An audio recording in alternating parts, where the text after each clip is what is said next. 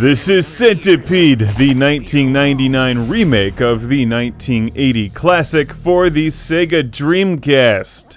One of the more interesting classic arcade remakes that I've ever played, and one that almost gets it right. It's close.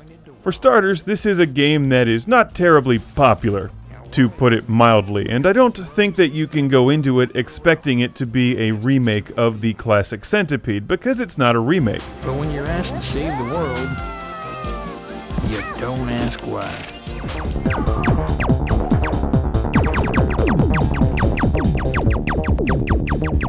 It shares the same name and some sound effects, and a few gameplay elements here and there, but it's a totally different game, as you can see.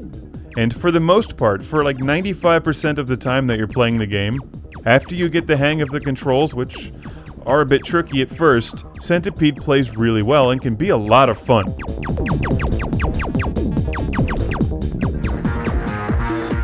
If you're used to the original Centipede, the awesome arcade shooter with the trackball, you've got to give this new version of Centipede some room to breathe and some time to grow on you. The problem is that once you get into it, and you've become accustomed to the controls and the style of gameplay, and start to like the game, it then turns on you. I'll get right to the point.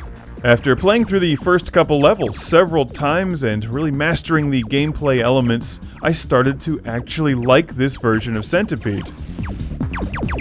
Until I got to the first end boss.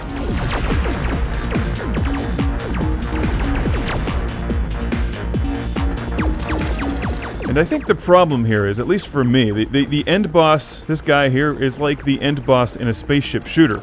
But the controls in this game are not as nimble or precise as they are in spaceship shooters, so dodging things is difficult, and it's extremely easy to run into the spiders. In fact, every time I would get this guy into the red and just about destroy him, I would back into a spider, which was no longer fun. That's frustrating. But the single biggest problem I have with this is that even if you get to this guy with 10 extra lives, if you lose a life while fighting him, you then start at the beginning of the boss battle. I mean, the whole point of getting extra lives is so you have a cushion.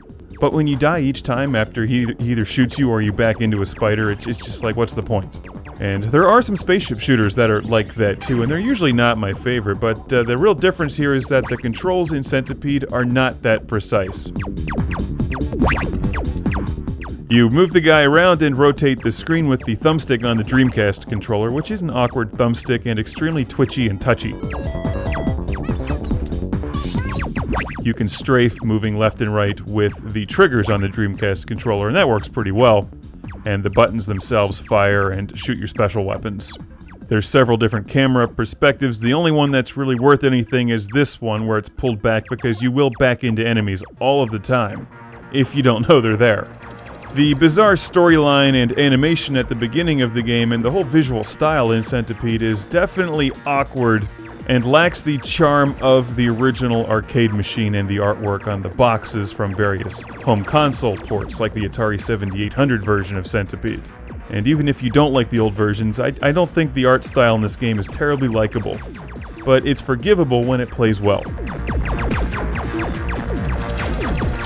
Centipede is not without its merits, but it's also not without its problems. However, it is extremely cheap these days if you'd like to give it a try. I'm not going to tell you not to. It's not an awful game.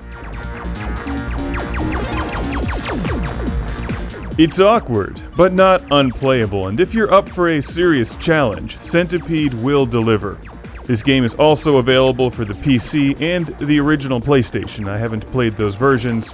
Maybe the controls work better on them.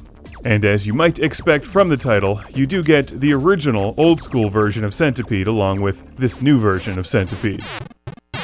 I think the game probably should have had a different title, like Centipede Resurrection or something silly like that, but whatever. It's Centipede, it's super duper cheap, and if all you've heard is bad things about it, it's not that bad. It's not great, but it's not that bad either.